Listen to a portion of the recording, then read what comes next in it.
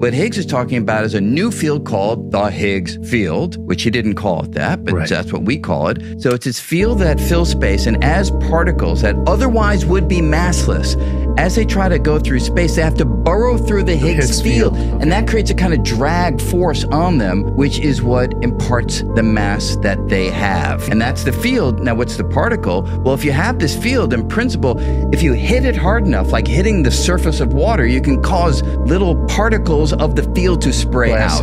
And that's what the Large Hadron Collider did. It slammed proton against proton, and that way jostled the Higgs field and caused a little droplet of it to break free, and that's the Higgs particle. And then we got the, oh my God, so you're seeing an actual piece of the field. Yeah. So the Higgs field generated via E equals MC squared, its own particle of its own. That's amazing. That's right. Of its own DNA. Or you can say it's a quanta, to go back to the other language, it's a quanta of the Higgs field, like the photon is the quanta of the electromagnetic field.